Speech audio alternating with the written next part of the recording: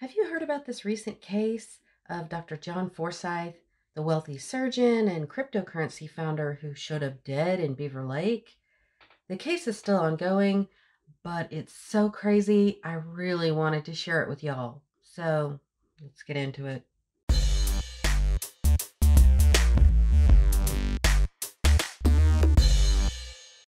Hi, folks, and welcome back. Thank you so much for spending time with me.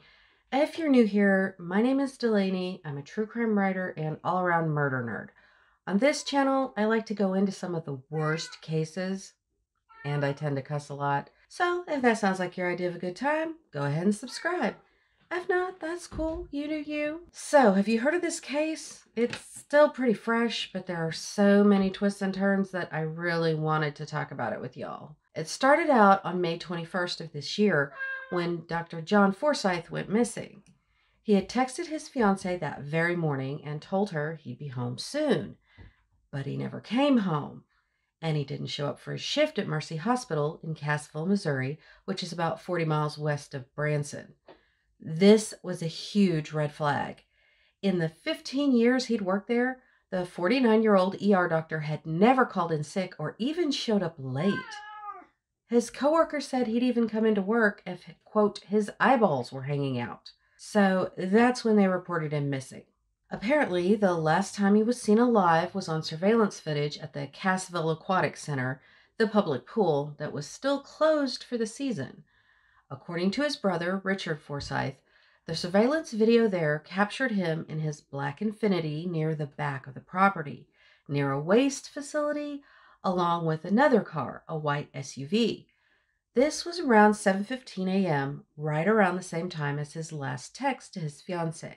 Richard says the video shows the white SUV drive off about 3 minutes later, and then, about 15 minutes after that, John gets out of his car, walks around a bit, and then walks off. It's a little unclear since the only information we have is from Richard, who's not only his brother, but also his business partner. The two had started a cryptocurrency business together, but more on that in a minute. So the police found his Infiniti unlocked with his keys, wallet, passport, and 2 phones inside. There didn't appear to be signs of a struggle.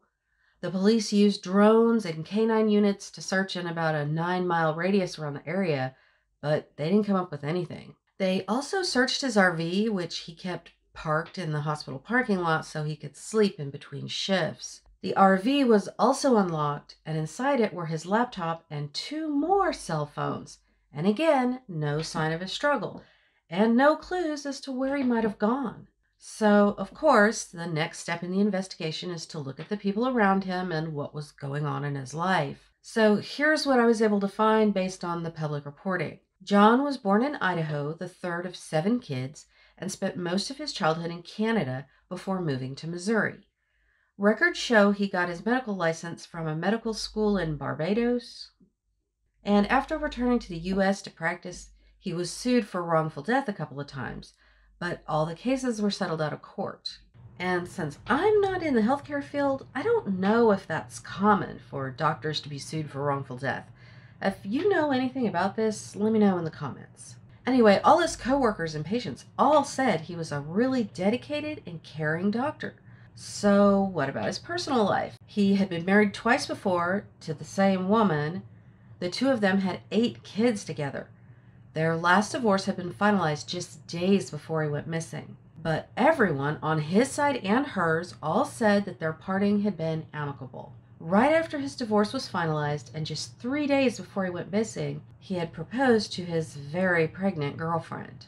Richard says that he had eaten dinner with John right around that time and said John told him he was the happiest he'd ever been. He had even made plans to go back to Idaho and Utah to visit family on May 22nd. So nobody thought he'd just up and left. The fact that he'd left all his money, vehicles, and passport behind pretty much eliminated that theory. Then, 9 days after he went missing, a kayaker in northwest Arkansas came upon a body floating in the water. It was soon identified as John Forsyth, and an autopsy confirmed that his cause of death was a gunshot wound to the face. It's important to note that the spot where he was found, near the Lost Bridge South area on Beaver Lake, is about 20 miles away from where he was last seen in Cassville. So now the missing persons investigation has turned into a murder investigation, which means digging more into his life. And even though everything looked pretty good on the surface, there were some aspects of his life that could point to a motive for foul play. Of course, you always have to look at the ex. Like I said, they had just divorced again, and though it was amicable, it sounds like things were probably kind of messy. In the divorce, his ex had gotten custody of their 8 kids, although she says John was still a very loving and involved dad. He had been ordered by the court to pay alimony and child support totaling nearly $19,000 a month. Now, before you freak out, his family says that amount of money wasn't that big of a deal for him. John apparently was pretty rich. He was once mentioned in a Forbes article and described as a Bitcoin millionaire. And that might actually exclude her as a suspect, because killing him would mean cutting off that very comfortable revenue stream. But that also points to the one part of his life that could be a little on the sketchy side. Like I said before, he and his brother Richard had founded a cryptocurrency called ONFO. The way it supposedly works is that users earn coins by referring others to the platform, a deal they call network mining, or what others might call a pyramid scheme. Now, there hasn't been much reported about ONFO, so there isn't any evidence yet that he did anything shady enough to inspire murder. But it's just something I think we should keep our eyes on. And then there's the questions about what he was doing on the day of his disappearance. Why was he meeting someone in a remote location? Why did he have so many cell phones? It's the kind of thing that's giving drug dealer. And then there's this. According, again, to Richard, about a year before his murder, John had supposedly been kidnapped. Richard said that he only learned about this through a mutual friend of theirs who wishes to remain anonymous.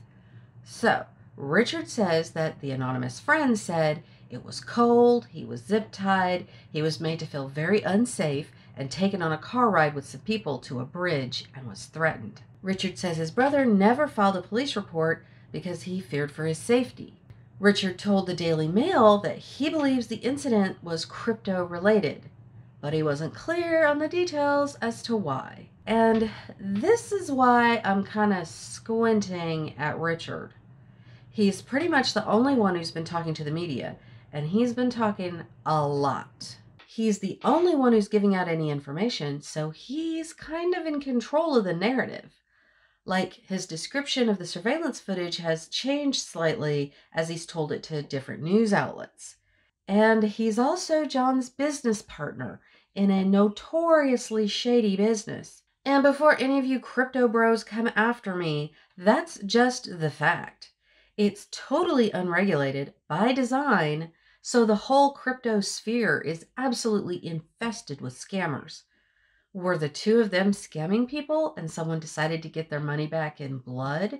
Or did Richard want his brother out of the way so he could keep all the profits to himself? I'm not accusing anyone of anything. I'm just asking questions. So anyway, that's where the case stands as of the time I'm filming this, about 2 months after his murder. It's still early, of course, so I'm going to be keeping my eye on this one. Something tells me there's a lot more to this case. So what do you think about this case? Had you heard about it before? Let me know in the comments. And if you enjoyed this video, be sure and give it a like and subscribe for more terrible stories like this one. Till next time. If you enjoyed this video, please give it a like and subscribe for more. You can help me make more true crime content by supporting me on Patreon, where for as little as a cup of coffee, you can get early access to videos, bonus content, and free Murder Nerd merch. The link is in the description.